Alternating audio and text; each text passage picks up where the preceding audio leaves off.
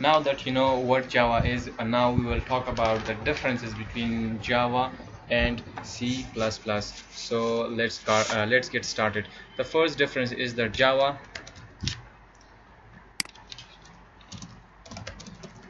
let me write it. Java does not support header file. It means that we do not use header file, hash include, etc., etc. We use imports. Number two, Java does not support global variables.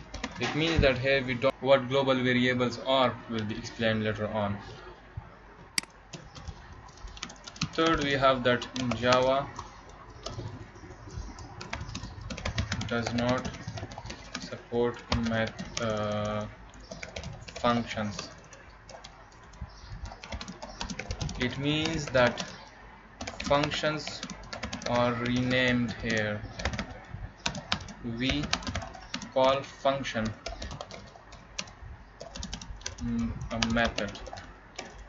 It means that here we do not say that function, we say method. The name has been changed here.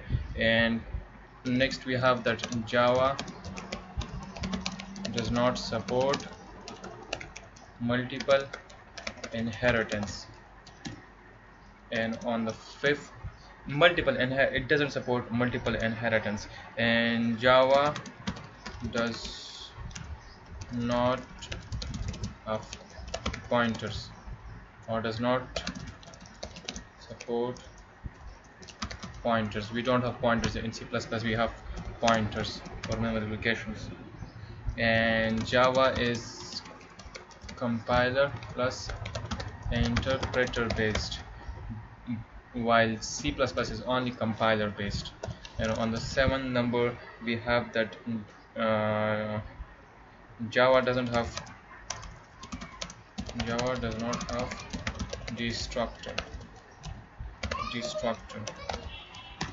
And on the 8th number we have there is no